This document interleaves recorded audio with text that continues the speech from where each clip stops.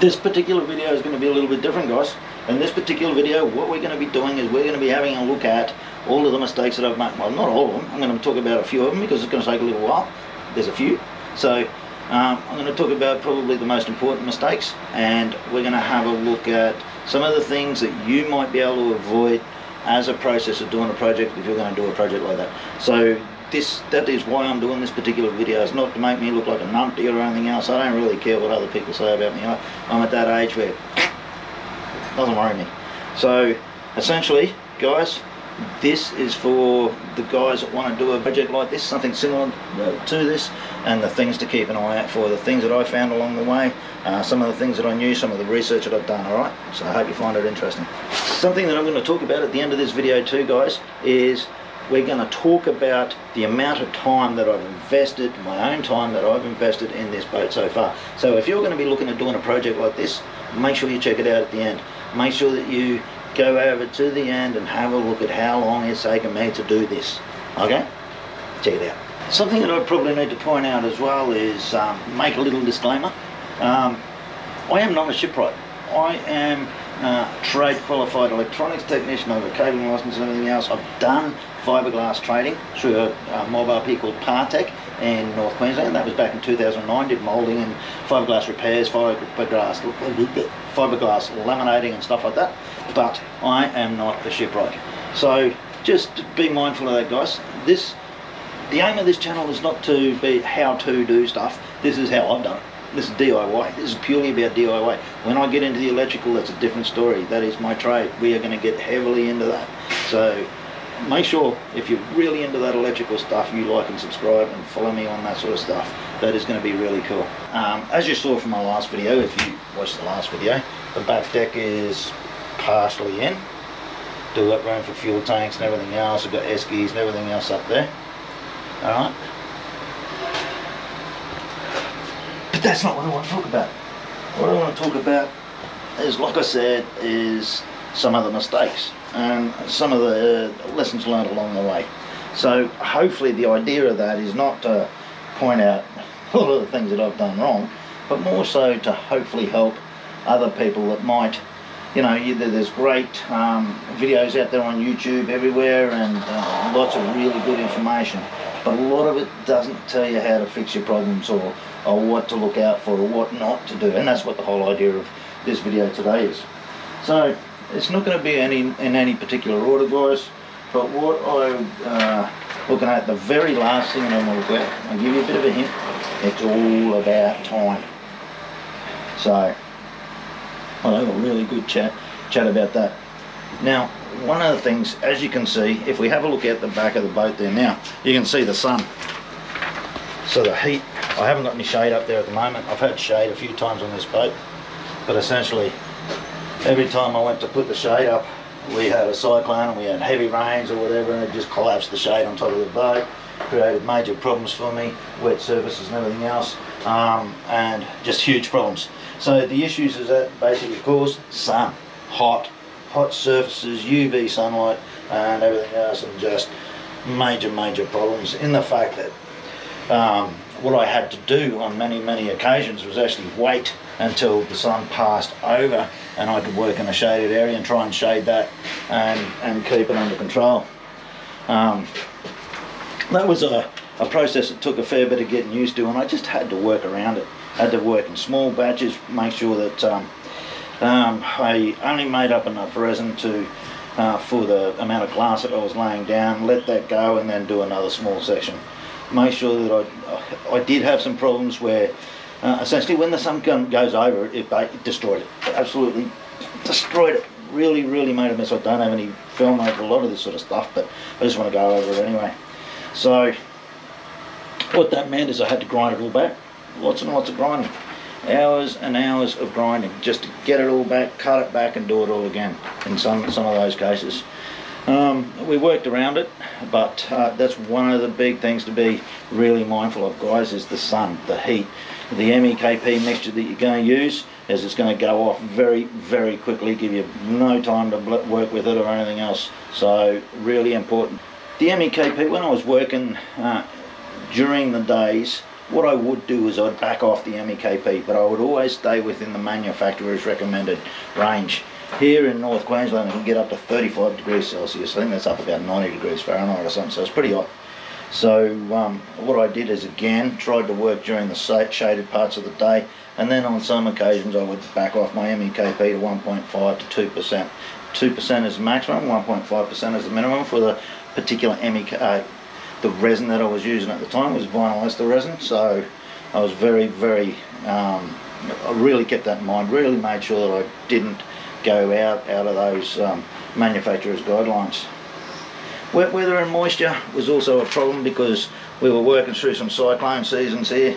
The cyclones were giving me a fair bit of grief, a lot of rain, a lot of moisture, a lot of humidity, so I had to avoid a lot of those sort of times, and you know, just caused delay after delay after delay. It really created some major problems for me, but we're getting there. We're slowly getting there.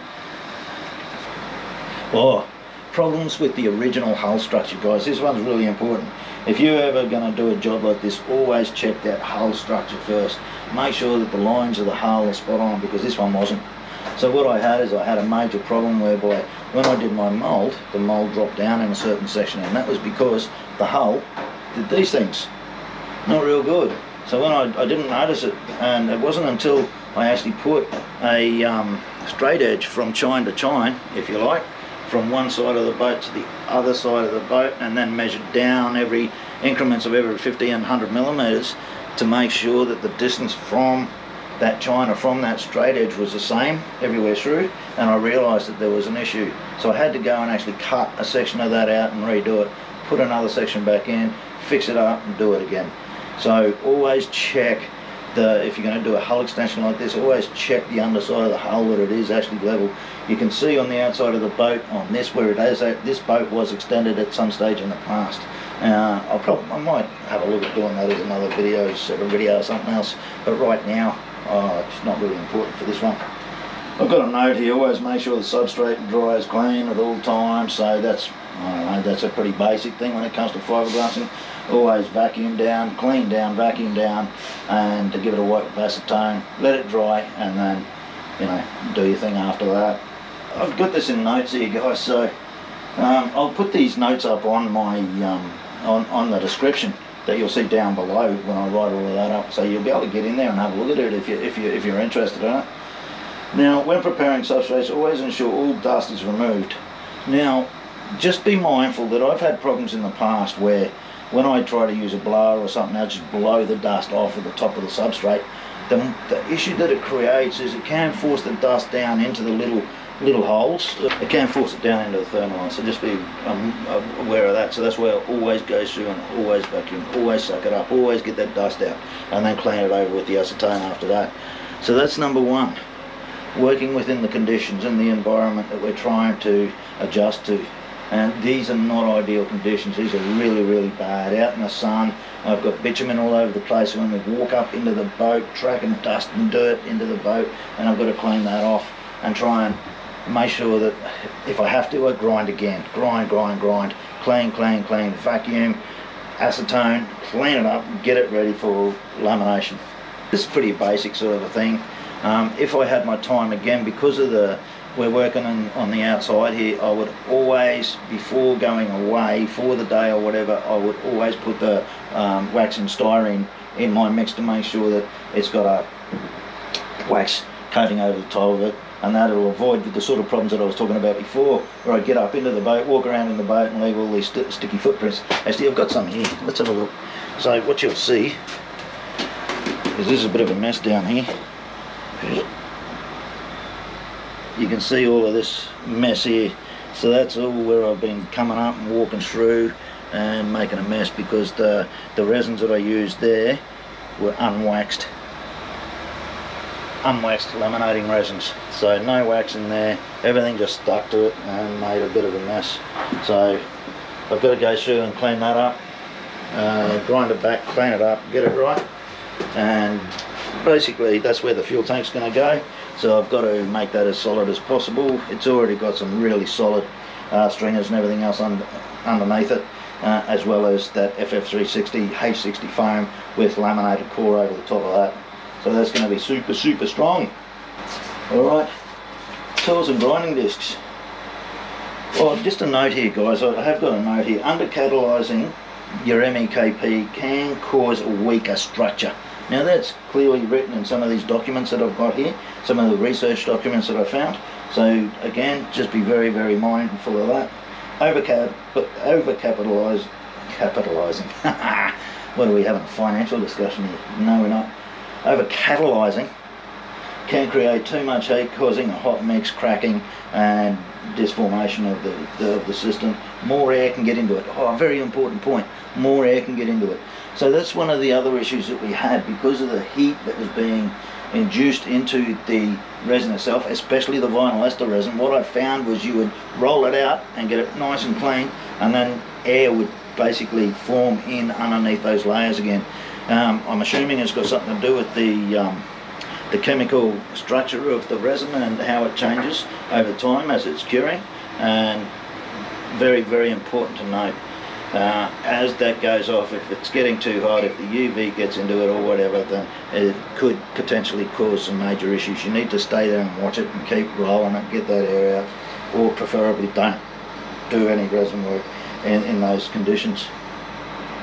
Tools and the grinding discs. So when it comes to the grinding, I started off with some basic grinders and flat discs and everything else, but over time what I did find is the ZEC disc. There's a ZEC disc that you can go and buy here in Australia, go and buy it from Bunnings, about 30-40 bucks each for each disc, and they work extremely well. They last quite a bit of time. They've got a little bevel corner on them so you can get up into the corners and the radiuses as well, so they work really, really well. The ZEC disc, just remember that one, guys. Really, really cool tool there. Best cutting disc was a segregated diamond disc. So that's the diamond blade cutting disc with the segregations and little slots in it. When cutting timber, I use the reciprocating saw because those slotted diamond discs don't work well on the timber. They just smoke up and burn, and absolutely useless. So I might try and put pictures up next to these, but I really didn't want to make this a really highly edited video. I just wanted to make it a sort of informal chat. Use circular saws, jigsaw and other cutting tools as well, obviously, depending on where I could get those blades into to get them right. The fiberglass cloth throughout this project, I used chop strand mat, woven rovings, typically all 600 grams, except for the chop strand mat. That is, the chop strand mat was 250 grams and 450 grams, and some 600, so different layers there. We used woven rovings, 600 gram woven rovings. We used double bias, and we used biaxial all over the place at different layers. So keeping in mind that whenever I lay the double bias, I've always got a layer of chop strand mat in between every layer of double bias to help with the shear strength and the structural integrity of that laminate. Now, selections of the resins.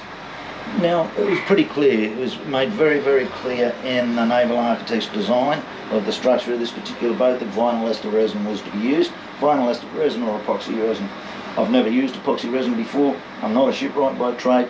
I'm a DIY guy that's been in the building and construction industry for well over 30 years, and got a pretty good idea to use all the basic tools and everything else. I've done fiberglass training, mould training, doing basic boat repairs and everything else. Got the certificates for it here somewhere, and it doesn't really matter.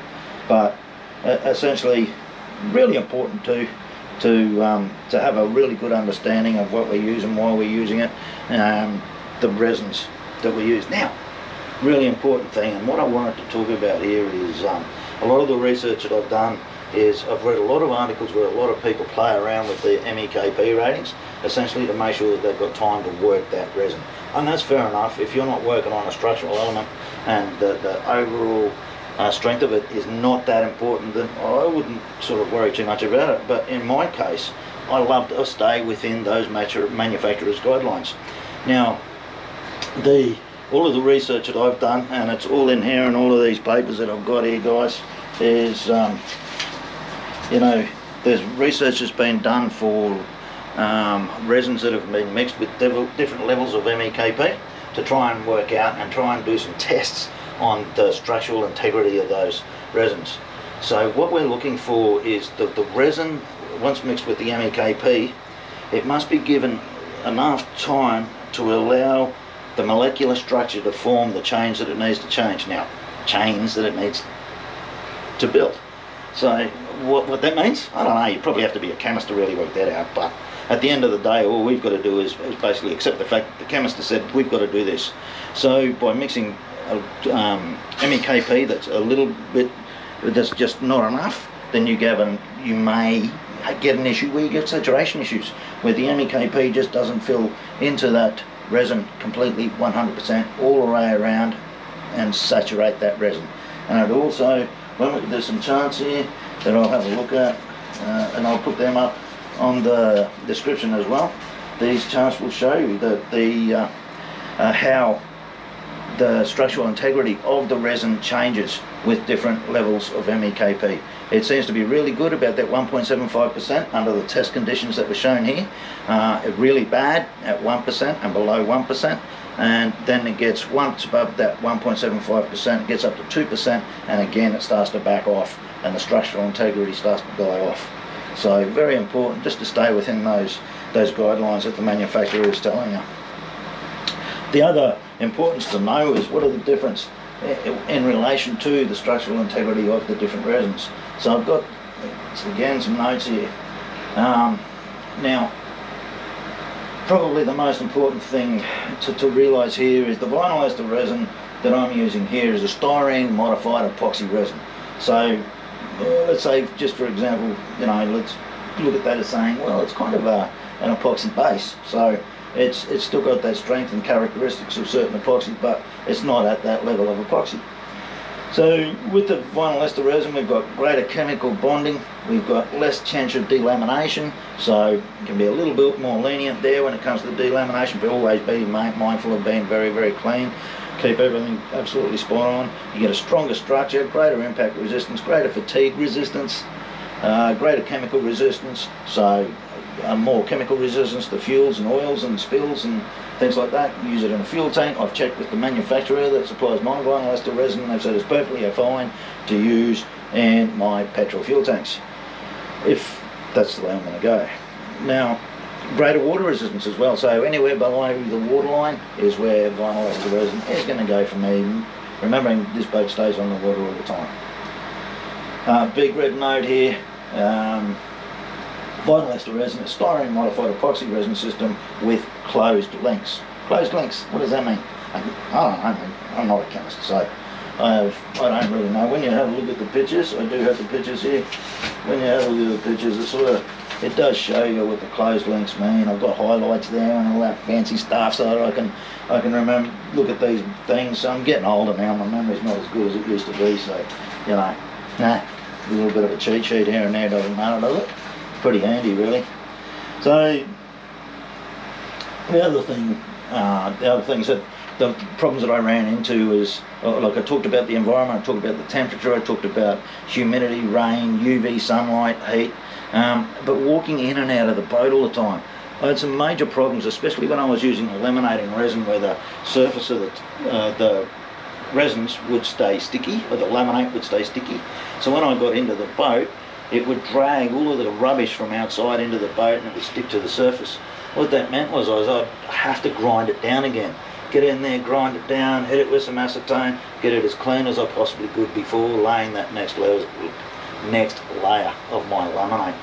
So really important is the environment. I know some shipbuilders, or boat builders I should say, shipwrights, use thermal controls the heat and the humidity and everything else, and gets the perfect, that's it, climatic conditions for the resin being used. So, you know, I don't have that option here. I don't have those fancy tools and that fancy big shed or anything else that I can use, so I'm pretty much stuck with what I've got.